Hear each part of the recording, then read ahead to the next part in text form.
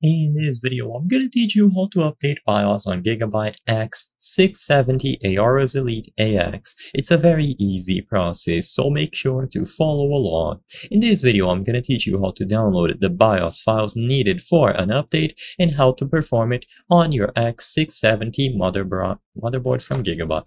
Keep in mind that these steps will also work with any other motherboard model, either from GIGABYTE or other brands. What you have to do is go to your official website to download the files. So if you have this particular model, go to the GIGABYTE website and look for the X670 AORUS Elite AX. You will notice that they have different revisions, so 1.0 and 1.2 have the same page, and then 1.1 and 1.3. If you are unsure of which revision you have, look at the bottom left and it will be listed here. You can also check the manual or your specific box for your motherboard. So go to the proper page and then select the support category. Once you choose support, you will be able to find the BIOS files needed for this update. Like I said, this will work with any other model. The steps are generally the same. In here, go to BIOS between driver and utility and then download the particular model that you want to use. When you download the BIOS files, you will have to extract them somewhere. So if you receive them in a zip like this, right-click and then extract. Once they are extracted, you have to drag and drop them into a USB drive.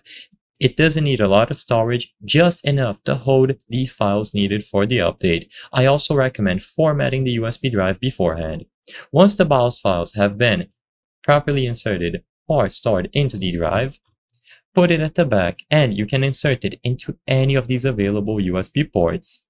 Now you have two ways to perform the update. You can use the QFlash Plus function, so if you have the USB drive inserted, you power off your computer and then you press and hold this button for about 10 seconds, the update will be performed. You just need to let this process finish. At most it takes 15 minutes and you will know that it has been done when you see the LED stop flashing.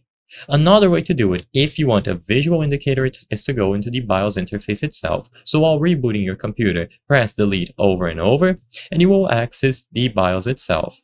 In here, you can also perform the update. So if you are on easy mode, make sure that you switch to advanced mode. Usually F2 will make the switch. So if you are on easy mode, go to advanced mode, and now press F8 to go into QFlash, or you can click on the option here.